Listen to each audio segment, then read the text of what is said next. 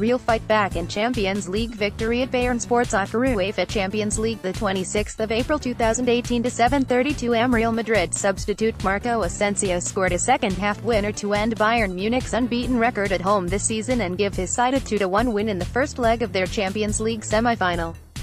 LoadingJoshua Kimmich had put the home side in front, but Marcelo equalised before the interval against the run of play. Asensio then came on after the break and Lukas Vazquez set up the 22-year-old to claim a second away goal for Madrid 12 minutes into the second half. Taking the lead, Marco Asensio celebrates after scoring. Photo, apt result puts the two-time defending champions in a favourable position before the second leg in Madrid next Tuesday, though Zinedine Zidane's side will be wary after conceding 3 goals at home to Juventus in the previous round. Cristiano Ronaldo was held scoreless for the first time in the competition this season. The Portuguese star had an effort ruled out in the second half for using his arm to control the ball.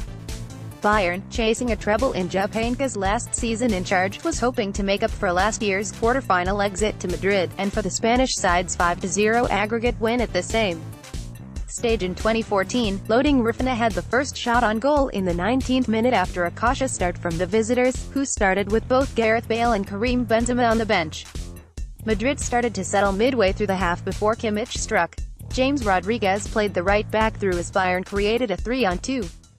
Perhaps expecting a cross, Navas was surprised when Kimmich let fly to score inside the far corner.